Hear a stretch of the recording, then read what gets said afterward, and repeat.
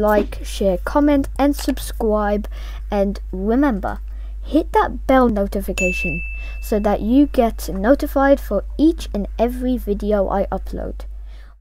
What's up guys, today I am going to be showing you how to change clock time in Roblox Studio, so let's get on with it. So this is pretty short tutorial for today because it's actually, there's no script needed at all to change this sun to be like over here or something, or like here. All you need to do is you need to go into Explorer, and if you don't see Explorer, it's like this. Just go to View and then Explorer. And as you can see, we have the Explorer here, so you might be thinking, which one will it be? Well, it is actually lighting. So click on lighting. Yeah, so once you click on lighting, you will see these properties tab. If you don't see this, you go into view and then click the properties. And so you can go down into data, and here it says clock time. As you can see, it's by default, it's by 14, so it's like over here, so it's basically 2 o'clock PM. If we move this, you can see that now it is 6 o'clock. So it's 6 PM right now, and that sun's going down and the moon's coming up. So let's go to the moon and let's go up to like 21.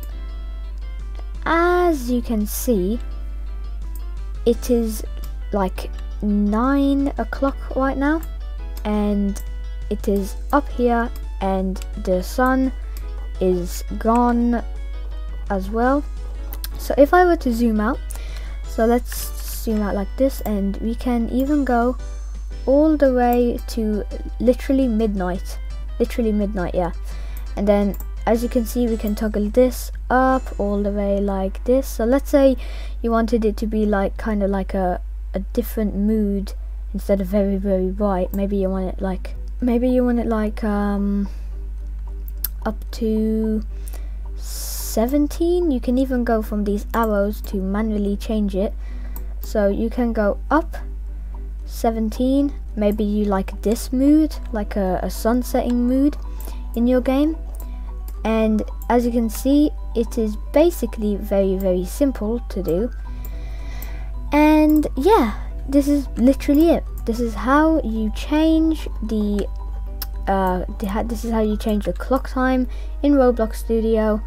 And yeah, and even if we test it out, let's just go to the models, or actually we don't need to do a spawn location right now, so let's just press play. It will even work in game, of course.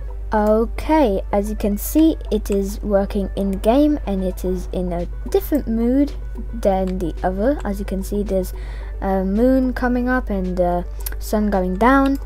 As you can see, it has changed in game as well. So this could be like a aesthetic kind of chill out game or whatever, with this kind of like stars and all this stuff, and the spawn location is just like a sunsetting look. And yeah, this is basically the tutorial, and I will see you all next time. Goodbye.